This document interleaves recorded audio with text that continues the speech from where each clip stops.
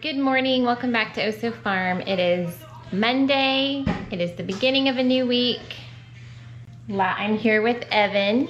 Can you say hi, Evan? All right. Hi. It's the beginning of a new week.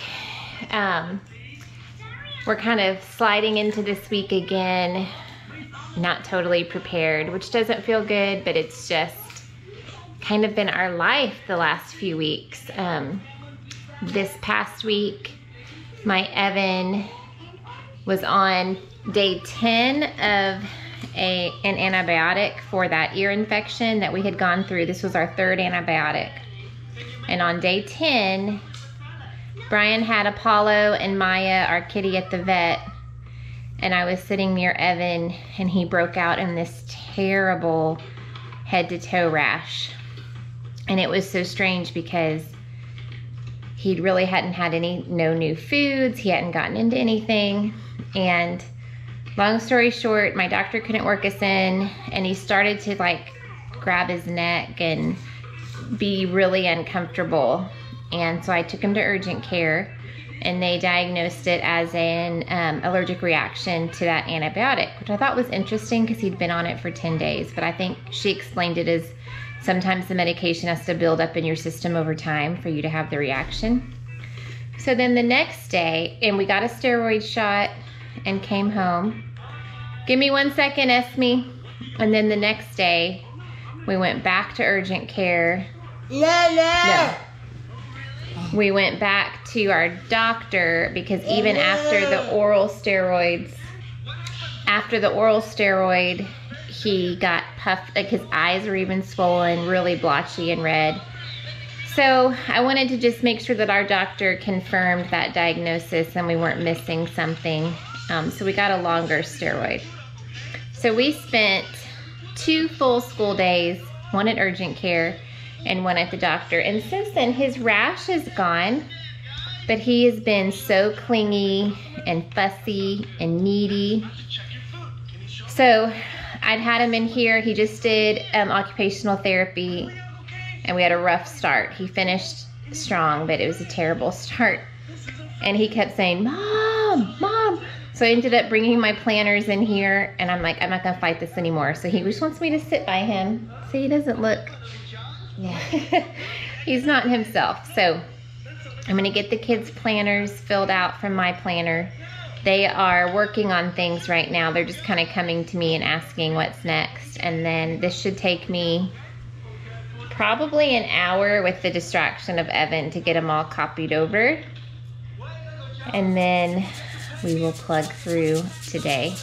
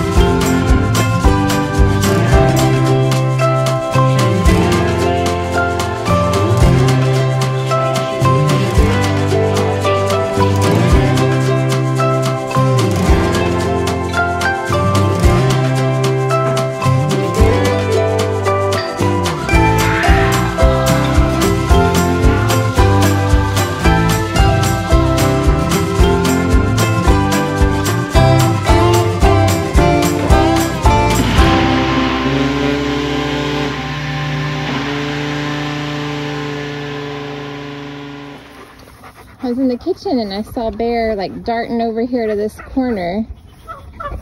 What is it? What'd you see? And all the chickens kind of flew up in a frenzy. Huh. What is it, Pedro? I don't hear anything or see anything.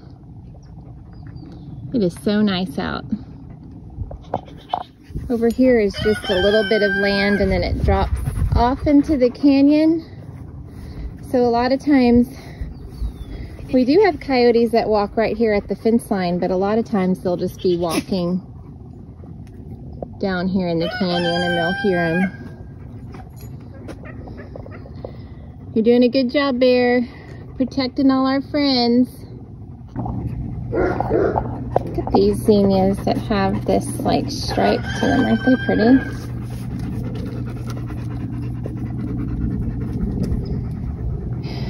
It's my sweet tomatillo that will never produce, bless its heart, but it's massive. I heard Acre Homestead had a video on how to self-pollinate tomatillos. I did have 3 to 4 in each. Okay, so look at these. There are pollinators on them. They're tiny, if you can see that. So I don't know. Maybe we'd have some luck. This is how Evan prefers to have a snack. Hey, Evan. Is that a good spot to sit? No. No? Yeah, I agree. You're having your Cheerios. As long as he doesn't bounce, right? We just finished lunch and we're having a little break. I'm gonna go and work with Everett and Esme, and Isaiah's gonna take a break. He got up early this morning. You're almost done with all of your today and yesterday's stuff, right? Yeah. Awesome. So I'm gonna let him hang with this little friend for maybe 20 minutes, and then I'm gonna do my time with him and Elizabeth. We're nothing. Ready? Oh no, oh no! Crash and burn. Can you tell Daddy thank you for the snuggle? Thank you. I see an Evan Ray. I see an Evan Ray. And we need an extra snuggles today. Yeah? No. No?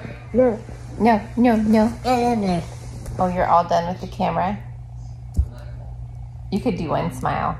No. No. All done, okay.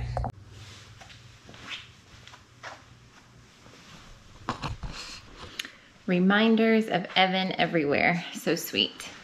Those are actually, I would say 90% of those are my Emma's Little People toys from when she was little, and she is now 21. She'll be 22 in just a few months, so that's fun to still have those things. We have had the craziest stretch of a few weeks. Last week was consumed with Evan having an allergic reaction to a medication. And then prior to that, it's been a lot of waiting on baby Thomas to come.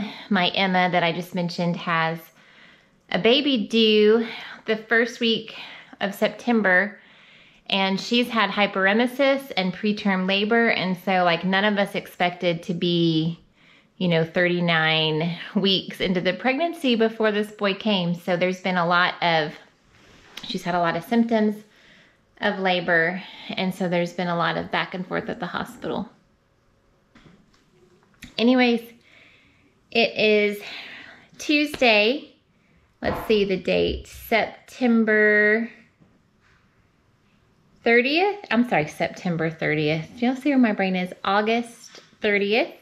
Tomorrow is the last day of August. I cannot believe that. And we get paid once a month on the last day of the month. So that is when I typically do my big grocery shopping and all that stuff starts. However, with it falling in the middle of the week, and also all of our Wednesday night activities at church for fall start tomorrow. So it is obviously, we're gonna be doing homeschool and then church. So my plan is to do my grocery shopping, place the orders tomorrow once the money's on the bank, like for the pickup orders.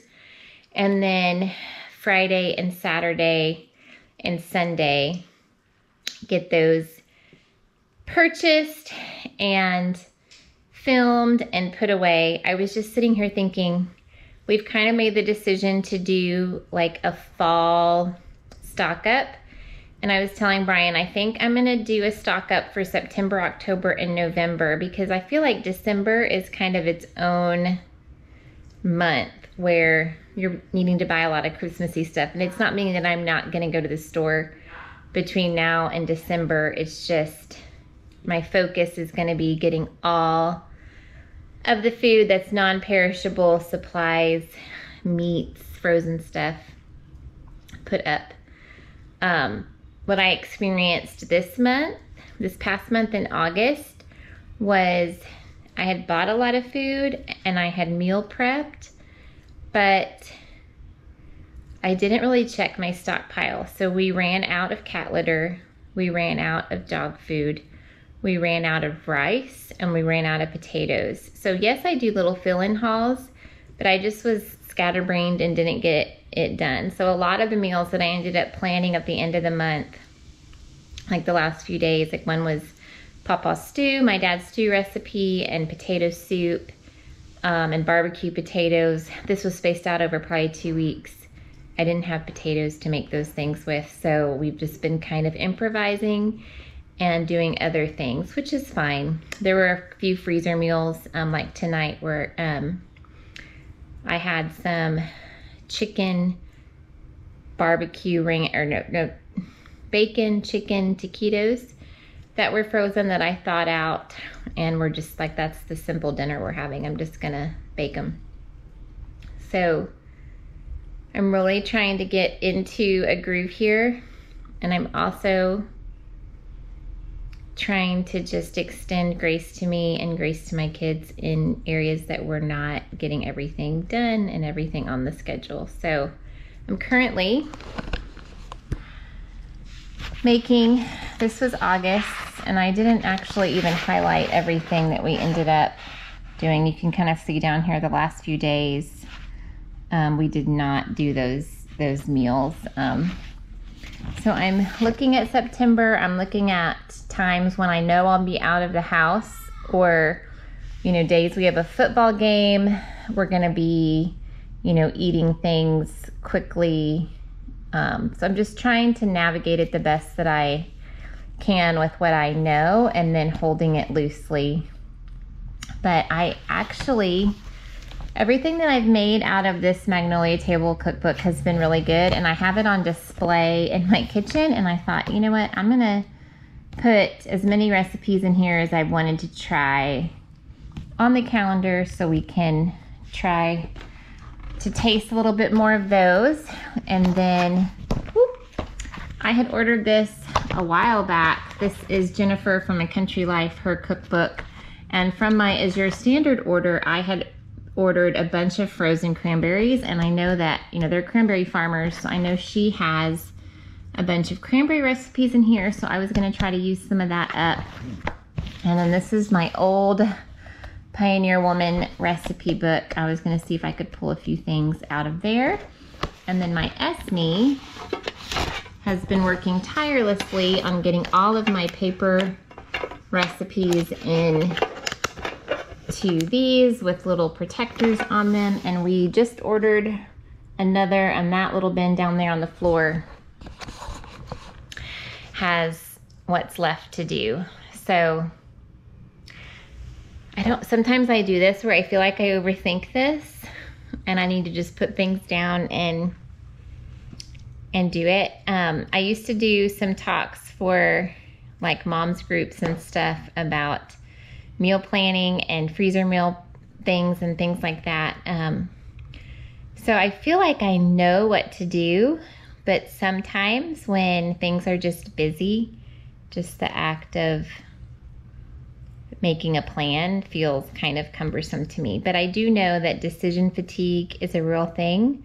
So even if we don't want to have hamburgers on a certain night, just having it written down and having a plan is so much easier to just eat the hamburger than to not have a plan, not have the meal figured out, and then spend all day with decision fatigue, trying to decide, what are we gonna eat? Do I have everything? Do I need to thaw something out? So most of the time, I try to stick to our plan.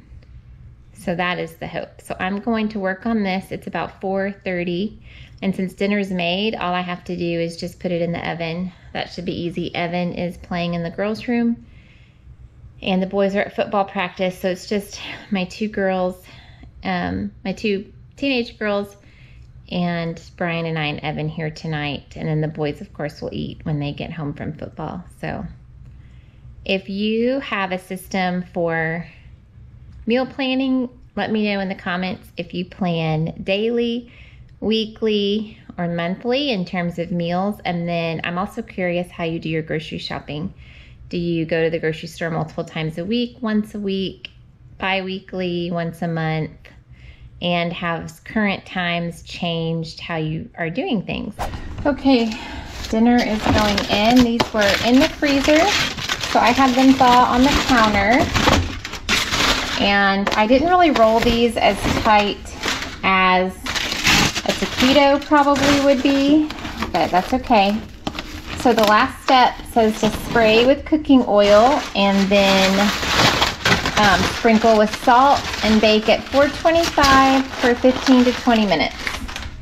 Okay friends, dinner is over. I didn't eat it because it had flour tortillas and I have celiac disease, but I think it was okay. They weren't raving about it, but what did you say? I said it was rich. That it was rich. It does have cream cheese and like ranch dressing. So, but it was easy for me. So thank you for watching. If you are new here, we would love to have you subscribe to our channel and follow along with us. It got overcast outside and rained a little bit and it's making me feel extra sleepy. So I'm gonna go fold all that laundry and get ready to close out this day. So y'all have a good night. We'll talk to you soon. Bye-bye.